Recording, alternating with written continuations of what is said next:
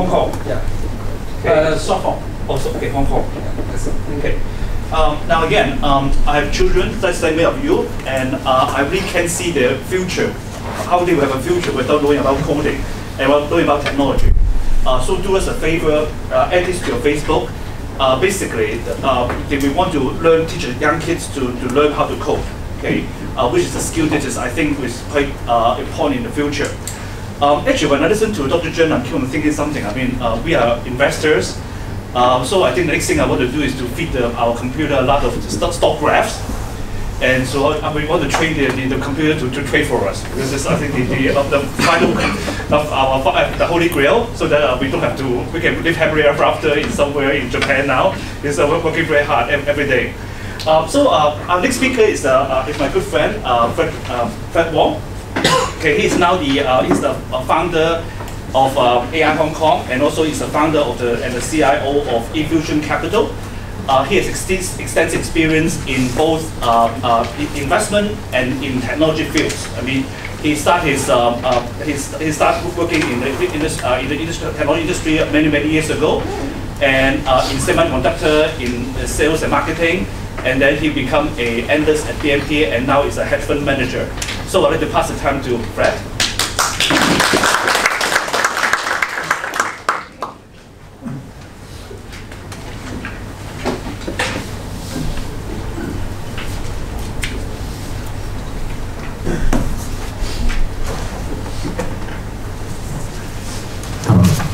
Hello, well.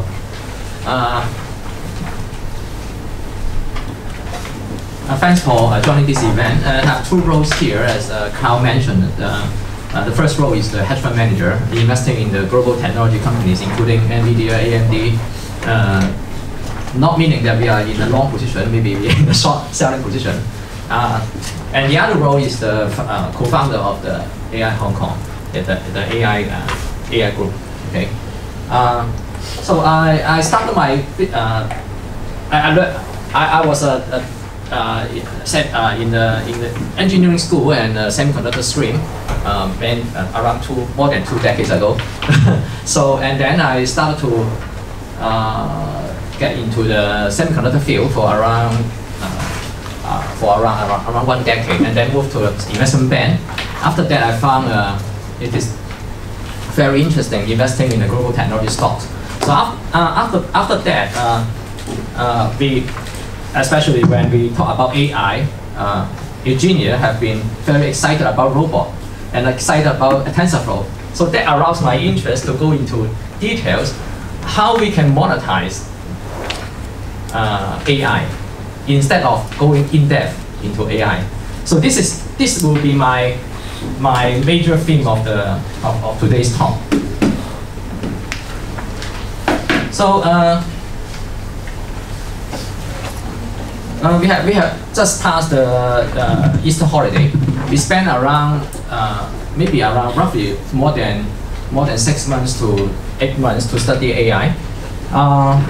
We learned about what is CNN, RNN as the image recognition, the voice recognition, the inference, what is the gradient descent means, and we take some time to learn about it, gradient descent, what is the activation function, softmax, 10H, sigmoid, LSTM, just like what Dr. Chen said about WX plus C, the linear regression, the hyperparameter, the learning rate, the batch size, the sequence, blah blah blah.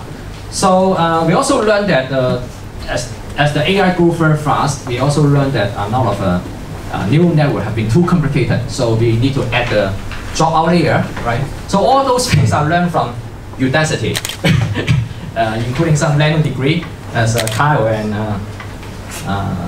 Eugenia also participate in the nano degree of Udacity. So I think there's a lot of way to learn about AI, but our message is quite clear today. AI is evolving much faster than before, and there are only with AI and non-AI two camp, maybe after 30 years. Okay. Okay, so this is my name card for the AI group. I call myself Alchemist Appetite. So Alchemist. from Soros, of course, and advertising. We are still learning. So we learn how to monetize the AI knowledge. So O2O means today we have an offline event, and we have a lot of chat room in WhatsApp and WeChat group, so that we can communicate more effectively through the online world. Bill Gates also mentioned that we always underestimate the world, especially for distant future. So a lot of people thinking AI is an AI tsunami, they will replace us, replace our work, replace our job, blah, blah, blah. But we seize opportunity in the time coming. Those are the books that we have. Actually, Eugenia bought those books, and I borrow those books to read every holidays. I think around I've been to this seminar room for many times. Most of the times I talk about investment, because CFA Institute, HK SFA, the CFA society always have event here, and we always talk about investment. So that recall my memory that I spent a lot of holidays, around 3 years of the holiday, including Easter holiday, the Valentine's Day, the Christmas holiday, all studying about CFA. It's a painful experience, but very worthwhile. But now I found another painful experience from AI, because there's a lot of things to learn from AI. Every week or every month, there's new things coming out. So that is quite that demands a lot of energy. And actually, so those books, we haven't completed reading all of them yet. I think I only completed reading around a quarter or 1/3. So we can take a reference of that set of books. We also attend a TensorFlow event, which those Google engineers have arranging their talks in Hong Kong, City University. Yes. That's where we first met. Oh, okay. So besides going into Harvard or MIT, actually a lot of people drop out from Ivy League. Drop out. They earn her and they don't complete it. And a lot of them study online university. So this is the way that to learn AI. Of course, we also learn AI from Westwell, which is one of the inspiring movie I found. It's not talking about how to work our robot. It's talking about the consciousness. It's talking about love. It's talking about philosophy. So I think this is one of the best drama that I've ever watched. I highly recommend you to take a look at this drama. From machine learning, as Dr. Zhang mentioned, around 6 decades ago, we have machine learning at that time to start to evolve. And then nowadays, we went into AI. So the difference of the machine learning and AI is the capacity, is two scale. And most of the machine learning part you can see is a bit like rule-based or induction related. But nowadays the AI is more on the deduction side. Induction side, just like mathematical induction. It's an induction. But for machine learning, at that time, most of that is deduction. It's a logic. Okay. How to apply AI? One of the ways to apply in the autonomous car, right? But actually, most of the autonomous cars right now, so far is not cannot be classified as AI. Most of them are rule-based actually. I think until LiDAR with our NVIDIA's level 4 ADAS, that may be classified as AI. That means you don't need to teach the autonomous car to drive. You just need to let it go into on the road, and then it can learn how to drive by hitting around. Maybe this is the way of the AI learning, pouring a lot of data set into the algorithm, into the training model. So this is the ADAS. Right? So our focus is also on monetizing, how to monetize the AI knowledge. So one of the ways is to combine the hardware side and the software side. So the reason why we want to learn about the software side, so get enough insight from a computer science background, because it's a fusion of the hardware and software. So which kind of hardware will finish the jobs or will complete the task much better than the others. I think it is very controversial here. Very, very controversial. That FPGA means Intel, means Xilinx, DSP, like mobile eyes using DSP, one of the core, from ST Micro. And TPU, as you know, is from Tensor Process Unit by Google. CPU, Intel. So GPU, NVIDIA. So these companies add together around, maybe around 400 billion US dollar market cap, which is a big opportunity for us to invest. And here you will see Facebook, Google, Amazon, Microsoft, IBM, blah, blah, blah. So for AI, many people said is artificial intelligence. For us, we think more important will be augmented intelligence or an actionable intelligence. So we understand AI, but what we should do.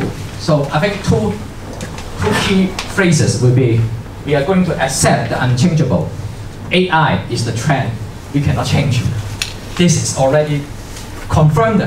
No need to argue anymore, I think, whether AI will change or will replace our job. I think 99% of our jobs will be replaced within 30 years, very likely. But what we need to do is to change unacceptable. And for the upside, I think we will be all at least 1 to 50 years old, or we will live forever with AI's help. I think after 20 years to 30 years, in consensus, we will live forever. If we have the resources to buy those medicine or to buy those robots, it's quite likely to happen, I think. So in our perspective, AI have divided into another 3 dimensions. The first dimension is perception. Perception, 感知, 感知, which means you perceive things, sensor. The other thing is cognition, which is 认知, 认知. So most of the time we are talking about AI. Most of the time we are talking about here, cognition.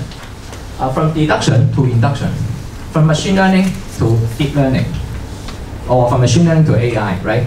But most of the time we forget about perception and we forget about limbs. Limbs is the arms and legs. So for autonomous car, we also talk about, most of the time we talk about connection.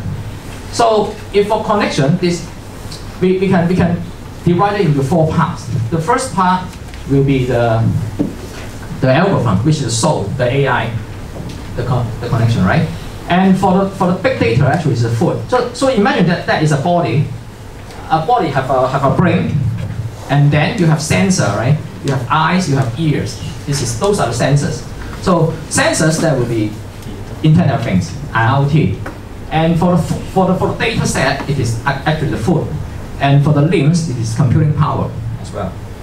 So if we look at, we try to look at AI from this perspective, then actually the world is a bit different. Dr. John also mentioned about cubic cube. The human's fastest record is 4.9 seconds to complete the cubic cube. However, for machine, Infineon, a German company, this is limbs, LIMBs, yes, the limbs, and very, very fast, and without destroying the cubic cube, it's only 0.6 seconds.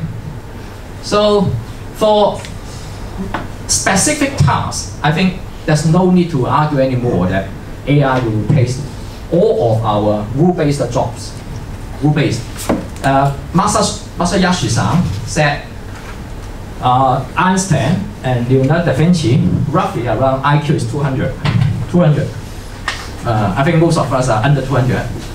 And AI, after 30 years, will be 10,000. It's not 300, 400, it's 10,000. So he said that most likely our shoes will have the intelligence of 5,000. But you are wearing the shoes, but this shoes intelligence is 5 times or 10 times more smarter than us. So later on, I think the richest guy in the world is not Warren Buffett, will not be Bill Gates, So that's why Bill Gates said, we need to charge the tax for the robots. Otherwise, he will not be the richest man anymore. So I think later on, who own the robots or who write the AI in a successful way will be the richest guy or richest lady in the world. So human will become slave. Quite likely in short term will become slave of AI. We should be prepared of that. So up to now, you see our approach, our presentation method. We are not scientists, so we don't know the technology very in depth. However, we are not talking about awareness, too shallow. So we are in between, and we try to monetize our idea. So eternal life. However, the downside is jobless. Okay, there's one movie, it's an old movie, it's quite interesting, called In Time. Yeah, In Time. I'm not sure whether how many of you have watched In Time. Carl always mentioned the world will become cashless, or Peter also mentioned about cashless, right? I think to the end of the day, it's not cashless. It's really no need to the unit of the resources, how to exchange, is not cash. It's not no longer money. It's time. So if you haven't watched that movie, I highly suggest to. Everyone have a light bar on your hands, and that is your cash. So if the cash run out, you will die. It's quite, and the world will become AI and non-AI. Only two groups. Okay, I think this will be the future world. So from control to learning, from closed system to open system, that will be the paradigm shift of the coming era. So 6 suggested way to monetize AI. The first way is to become an AI entrepreneur. So you can set up your company. You can be the richest guy or richest lady in the world if you set up a very successful AI company. The other way is to join the wave, right? To study AI. Or just like Matrix. Have you watched the Matrix? The Neon. He born as a hacker. He think the AI will take over us, will be a Skynet. So he's going to hack the Skynet. So this is the way. And incubate education. Today our event is in the education area. And piggyback the wave. I mean, we are doing that. Hedge fund. We are investing in those AI stocks. And for some fake AI stock, we short sell it and tell everybody that it's a risky company and they are telling lies. And the time didn't come yet, so we short sell it. So this is the way for hedge fund doing. And avoid the wave means as Dr. Cheung also mentioned about the Van Gogh's the arts. Yeah. So if to some extent we can tell you that after data set, accumulate enough data set, reading all those there's Shakespeare's articles, or they can compose a new one. Or let's say in Hong Kong, Leslie Cheung or Anita Mui, they listen all the songs and they can mimic or to. So Anita Mui and Leslie Cheung will have a new song coming out. It's scary. You don't feel comfortable, right? Why? It's AI. It's good. Leslie Cheung, your idol, they have a new song. How come you don't like it? It's not natural. So I think for our next generation, either to learn AI or learn art. Just like ladies like diamond, but the perfect diamond, they don't like it. The perfect diamond is composite. It's chemistry composite, but people don't like it. They like natural. But natural diamond is not perfect actually. So synthetic diamond is it's more perfect. So I will go very fast for this slide. So drop out. If you are in a famous university, drop out as early as possible maybe. And be an entrepreneur. Udacity may be one of the way to grab a new idea. Professional, middle office and back office, I think they are at risk. Rule-based, right? In deduction. If that is deduction, the role is deduction, then it's at risk. If it's induction, it is still at risk, but it's later, maybe after 5 to 10 years. So, a hacker, now we should put me on there maybe next time. And education, we have 2,000 followers on Facebook, and Meetup is around 500, and WhatsApp and WeChat we have another couples of hundreds. And most of them are AI engineers, including Slack. We have a Slack group where we can contact Virginia for if you're interested on if you're engineers to join our group. So the piggyback, I like this chart very much. There's 12 AI stocks that we have been actively trading, including Facebook, Amazon, AMD, NVIDIA, Google, M is Microsoft, Xilinx, IBM, SoftBank, DAT is Baidu, Alibaba, and Tencent or Tesla. So those are the 12 stocks that we have been studying in depth. And Masayoshi-san started the 100 billion vision fund. What 100 billion means? That means all the VC in the world add together is less than 100 billion, and his fund is 100 billion. So you can see his ambition. And so I think SoftBank and Google will be the winner after 10 years. I think quite likely. However, it doesn't mean that you need to buy the stock now, because if you buy the stock now, it may drop around maybe 20%, 30%, or 50% before it go up 10 times. So investment is timing is very important. So we need to navigate the stock instead of buy and hold. So one of the examples, this is SoftBank. They have multiple. It's something like holding company, 80 billion US market capitalization. They hold in 27% of Alibaba, and then they also invest in WeWork. You like WeWork, right?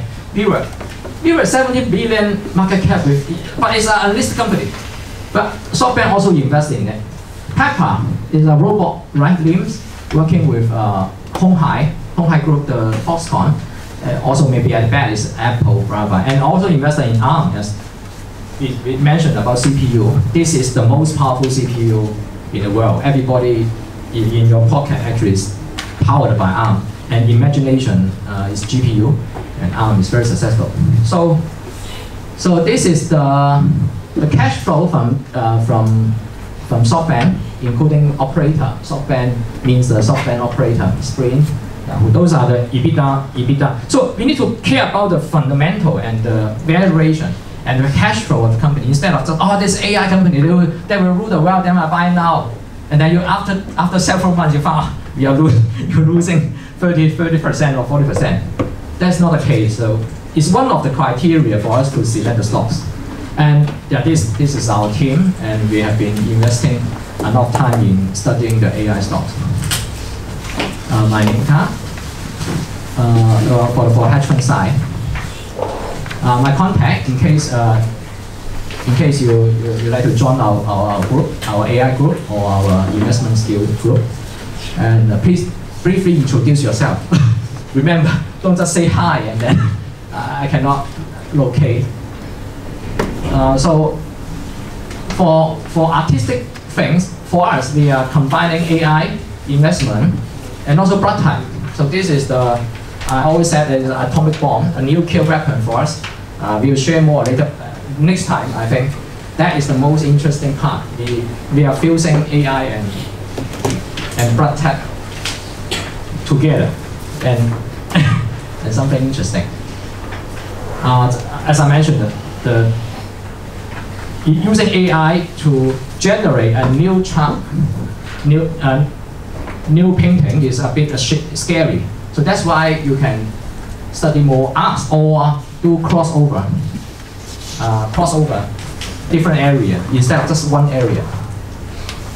Okay, and so I think for fund managers BlackRock already fired the self-flow fund managers. So I think fund managers also at risk. It's also at risk. We are at risk. But I think accountants, lawyers, engineers will be replaced very quite soon, as they are rule-based professions. So next the last part I want to share is the consciousness. What AI will evolve? How AI will evolve to what kind of a scenario? So consciousness, something like Chinese saying that the first level, we don't know what we know.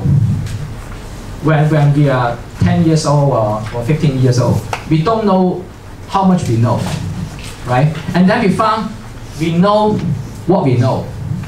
And then we found we know we actually don't know. And then maybe after 60 years old or 70 years old, you found you don't know, actually you don't know. So you know everything already, but you think you don't know, you don't know. So this is some consciousness for robot. I think will stay in the first two parts at the beginning. So a lot of people confused about smart and AI. Always people think that the autonomous car is AI. Actually, they're smart. It's smart car. It's not AI car. But everybody think it's a smart. It's an intelligent, very intelligent. Then will be AI. So it is a big mistake and misunderstanding. So later on, I think AI will evolve with consciousness. So I also suggest you to watch a movie called Human. Not movie, it's a drama, Human. There's two seasons. I'm watching the second season, which is talking a lot about consciousness. So for consciousness, we date back around 3,000 years. 3,000 years, okay?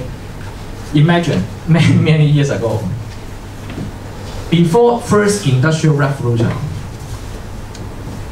we rely on hunting and farming. And we used around 3,000 years to come to the first industrial revolution, which is the steam, the invention of the steam engine, right? And it takes around 300 years from first industrial revolution to the fourth industrial revolution. So from steam to Faraday's, which is Faraday, the electricity, the light. And then the third one will be internet, right? And then now, today, we come to AI. It takes around 300 years from the first industrial revolution to AI. Okay, 300. So previously it's 3,000, and then 300. I think within 30 years time, the AI will have consciousness. I think, I don't have evidence, but a lot of, including Google, talking about the eternal life, I forgot Larry Page or Sergey Brin, and then Masayoshi-san talk about the development of the AI and talk about 10,000 score of the IQ, right? So I think within that 30 years, AI will have common sense. Right now they don't have common sense. The Google Echo, the Amazon Echo, the Google Now you are buying, or the Siri, it's very stupid actually. You cannot consecutively, it's not a very mature NLP, natural language processing. It's very, you need to, it's just a machine, they cannot understand you very well. So later on, I think machine will have common sense. If you have accent, actually, when you talk to the Siri will learn your accent. You have Shanghainese accent, you have Malaysian accent. Actually, the Siri will learn your accent and then reply you with your accent. That is much comfortable way to communicate, right? Although it may not be right. Common sense. And then we'll migrate to consciousness. And when the consciousness comes, there will be an inflection point. There will be a singularity, will be an inflection point. And this inflection point will lead to AI to think, what is love? And what is philosophy? And what is God? Maybe later on they will think, it's time for us to be the God. And then we will die. So no more X-axis after that, because they will kill us. So before we go eternal life, we will be killed. And this is what AI story. And even though we know, we cannot stop it. To accept those is unchangeable, I think, because of human curiosity. So I think only one or two slides left. Consciousness. Li Feifei also always talk about semantic. I think couples of scientists have been developing a lot of presentation. I think Li Feifei's one is more vivid and more interesting, relatively, when compared to Andrew Ng or other scientists. Why? Because Li Feifei always talk about her daughter, and talk about what is semantic, what is common sense, instead of talking about hard-coded technology. This is human. So I think consciousness will build on common sense. Without common sense, there will not be consciousness. So the first step to consciousness is common sense. Okay. So we are interested in the prerequisite of the sort. So 5. These couples of slides are actually what we ourselves developed those charts, and thanks for your genius artwork as well, and the idea. So nowadays, from your face, you have 5. You have eyes and ears. You can see that this is CNN, convolutional neural network, right? Voice recognition is RNN, recurring neural network, and most of the time it's LSTM, right? The long short-term memory. So AI now have that sensor, but no touch, because they don't have limbs. But later on, they will develop the limbs, and they can learn faster, and they can learn from YouTube. Now, it's unfair. You just give a picture, photo. It's unfair actually, because human is not learning from picture or photo. Humans learn from video. It's from it's many pages of the photos. So I think later on, maybe taste or smell is it's a bit minor, and we'll go to semantic, and we'll go to common sense. So 1%, I think less than 1% of us are elite. I think all of us are elite here.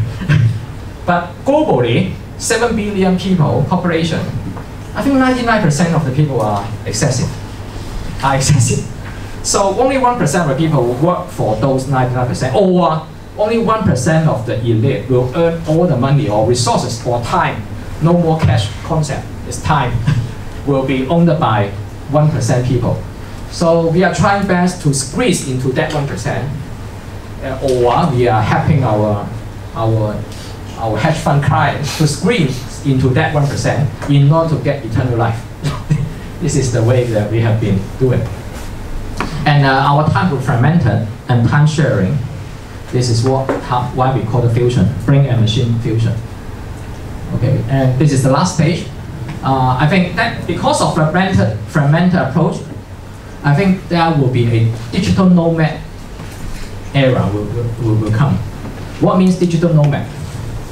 I think the reason why Master Yashi-san, SoftBank, invest in WeWork, why? I think they already saw that from smart to AI is a pawn to a three-dimensional or multi-dimensional array is a TensorFlow like. Digital nomad means that your time is fragmented, and you will share your time with different entities later on. So to contribute your best talent for every company, instead of keeping all your time in one company.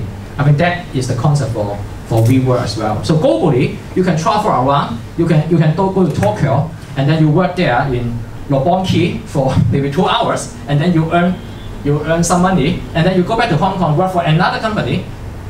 It doesn't matter. It can be it can be parallel processing as well. So I think this is what called digital nomad. So that's why I think WeWork have been will be successful because of that approach. Yeah, thank you. I hope I'm not confusing you. To conclude that we'd like to monetize the opportunity in AI instead of thinking that it's a threat. So, but we need to work very, very hard to squeeze into that 1% of the population. So this is my presentation theme. Thank you, thank you.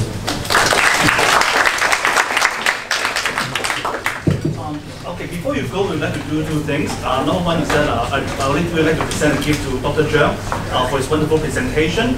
Number two is that if you don't mind, because again we want to promote AI in Hong Kong, so we'd like to take a good picture if you don't mind. Just sit where you are.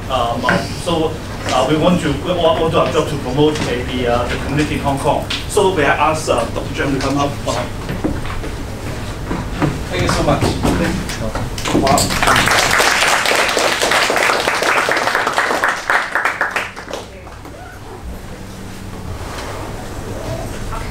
I'll keep this in my office. Thank you. Thank you so much. Thank you. Can I have one word? Sorry, this should be Out of Go Hong Kong, full name. I noticed some of you already like the page. Full name, Out of Go Hong Kong. Thank you. Is there room for any questions? Oh yeah, I think after the picture, if you don't mind, Fred, you know.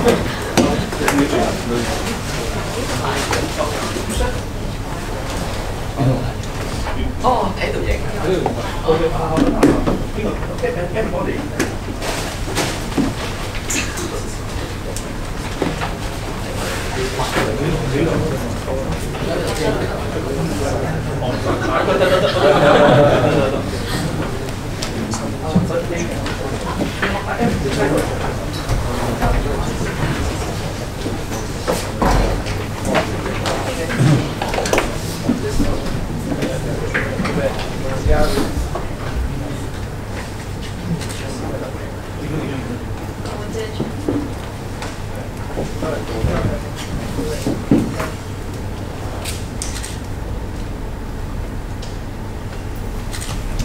Thank you.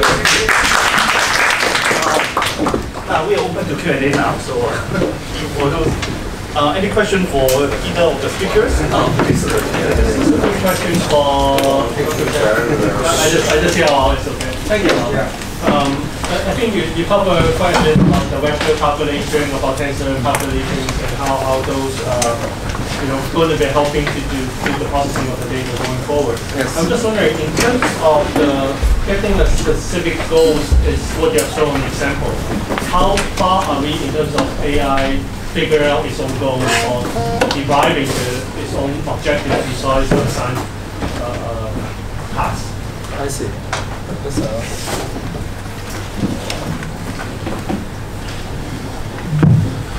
Thank you for the good question. The question is how far is it the computation that can determine its own goal. So I would say at the moment we are still focusing on the computations. I would say that will be at the level of consciousness. It will be a little bit far. I would expect this is 5 to at least 10 years away, not that close. Yeah, this is why I will comment. Thank you. Yes. Hey, just a question of why do you think that Google needs to add this computational layer, Taser, on top of GPUs and CPU units? What's the motivation? I still don't sort of get it, other than why did they define this data structure or this unit called Taser? I see. So the question is why do we need to mention about like a tensor but not like a matrix? Is that what you mean? Exactly. Yeah. I see. I would say, as I have mentioned in my early slide, there's still a bunch of unknown questions in the mathematical modeling. So for example, when we talk about a matrix, you want to do the inverse. So there's a standard way to do the inverse. But when you talk about a tensor, the tensor itself could be multiple dimensions. Do you see it from this side, or you see it from the other side? Or for when you do like a two tensor, you want to put them together, how do you position the tensor so that you can get the optimal result? That kind of question is still unknown. So that's why they come up with this type of structure called tensor. And that is the reason. And in terms of mathematical modeling, the mathematicians, they work on tensor computation already more than 10 years. So this is again not something new. So that's why I would say Google borrowed this concept of tensor and they come up with this TensorFlow. Yes. We are an IT company, but not the AI company. But we are doing a machine learning project, and then we want to ask you to share one of the issues we are doing is now about Chinese handwriting. Chinese handwriting. So this is the long time typical machine learning problem. Yeah. So I want to hear your idea and view about any TensorFlow deep learning technologies that have been applied on the handwriting Chinese language yet?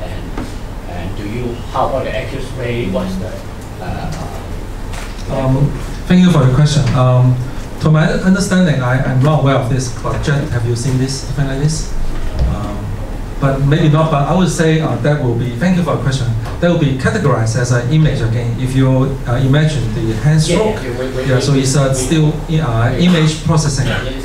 But the question is that so far we do some research, the accuracy is still not checked. Yeah. So that is the issue.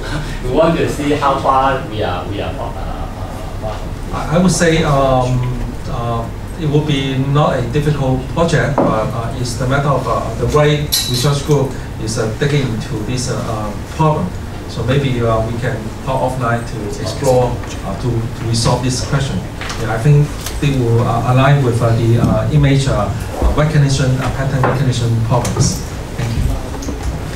The image, because the keystrokes, I think Chinese have keystrokes, it's also important. Yes, there is some research doing on this. We have seen some research, actually sample some research doing this. They publish data, but we haven't seen the real implementation yet. Yes, with the high accuracy, we know there's some competition as well. I see. Yeah, but so far the English is quite good. You can 98% accuracy, but for handwriting, it's still very poor so far. I think that will be a quite interesting research area to work on. We should talk offline. Thank you. Yes. Is it for me or for Fred?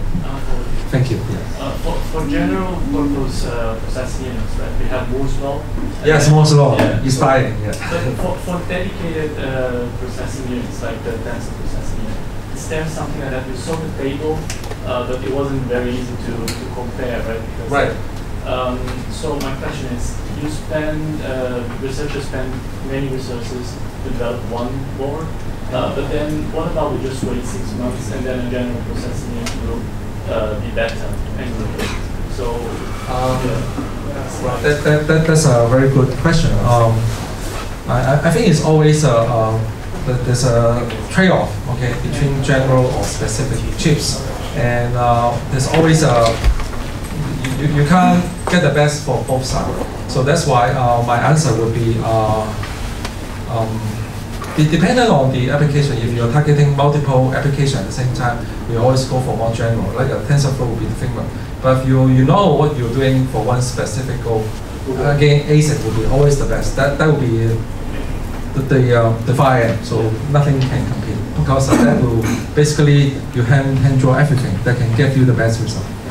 Yes. Do you think development of ASIC boards will become cheaper and cheaper? So now we have access to general purpose units, right?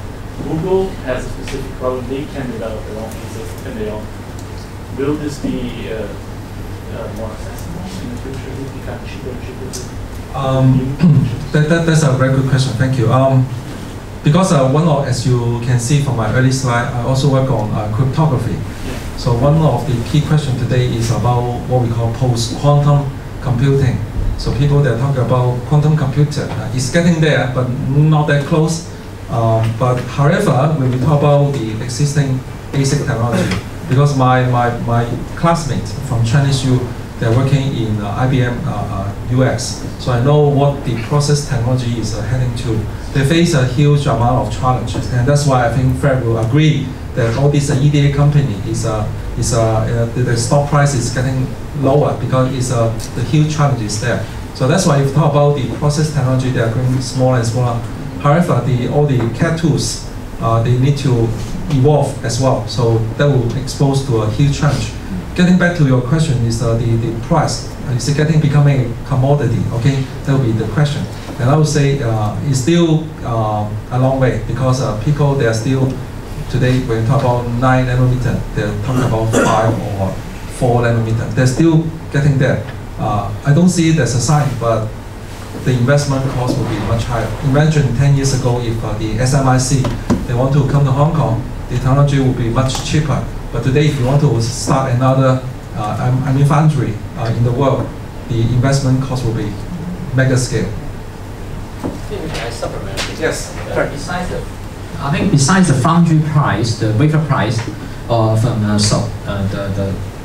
the advanced node of they need to also consider the masking charge. The masking charge is 10 times higher from the 28 nano to 14 nano or 7 nano. So if the design is not stable yet, you still need to modify the design, then ASIC is definitely a bad way to do it because the masking charge is too high. So I think TPU, Google is very smart. They know that ASIC is their treasure. So I think they are not going to sell that TPU to Amazon or Microsoft, or they will not sell it. They just leave it in their in-house cloud service. So they push others to use their cloud computing as a total solution instead of they sell the TPU to the outsiders. I mean, that is the approach, and so Microsoft and Amazon will work out their own ASIC as well, I think later on. But although they are a very big company, the masking charge is still very high. So I think not many companies still can afford those ASIC development fee. Not only talking about masking charge, and also you need to consider our R&D cost and the whole system, as Dr. John mentioned about the cadence, synopsis, the tools, the EDA tools. That is a huge investment in the 7 nano and 10 nano. So I think that may be one of the. Thank you for the good question. Yes. Quick question for Fred. Yes. So in the early days of gold mining in San Francisco, people who make money are not the gold miners, right? Are the shovel sellers. Yeah. So who do you see as the shovel sellers in the AI world? Yeah, so that's why NVIDIA and AMD up 2 to 3 times last year. So this is the same story happening. People recall that the mining is the best seller or the most beneficiary one will be the tools, will be the weapon. So everybody, a bit like Bitcoin. If you recall your memory, Bitcoin, many years ago, we used Intel, AMD, CPU to take the Bitcoin out. But the speed is too low, it's too slow, and people think, oh, GPU will be faster, and people use GPU. And then if GPU is not fast enough, they go to FPGA, because FPGA more power saving and also effective, which is Xilinx and Altera. And then people think it's not fast enough still, so they go to ASIC. So it's 4 steps.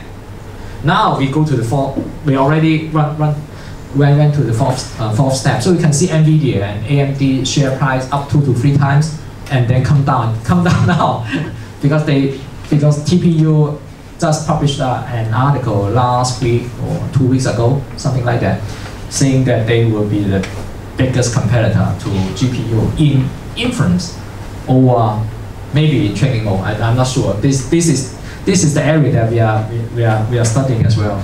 If in the training mode, then it's a big threat to NVIDIA and AMD. If only in inference, then it's only a threat to Xilinx only. But you can see all these 3 companies' share price coming down. And also because of the first quarter result, because now the first quarter result coming out. AI expectation is very high in those companies. But actually the real contribution, maybe 5% only of the total revenue. So people will, most of the investor, especially for those generalists, will disappoint. They will say, hey, how come it's not 20 or 30%? It's 5%. they will shock. When they shock, the share price may react. If those are all specialists paying, then everybody knows, oh, it's only 5%. It doesn't matter. It will go to 20% later on. But that is not the case. A lot of generalists came in already. So this is the way we pay the stock instead of just AI. Then it's second derivative. I think the market is quite efficient, relatively, but the player are not so familiar with the game. So we need to care about how they react. This is about the investment skill. Yeah. Okay. One last question. Yes, Anthony. We are classmates. First class on. Thank you for your interesting presentation. So you talk about lots of things about the hardware architecture. How about on the software side, especially on the compiler, you need a really good technology to map the software into hardware. So what sort of interesting scenario you can talk about that on the software side? I would say because of the 10 years ago you don't have a Github, but now today there are lots of open source community. So the development in terms of software cycle is getting faster and faster.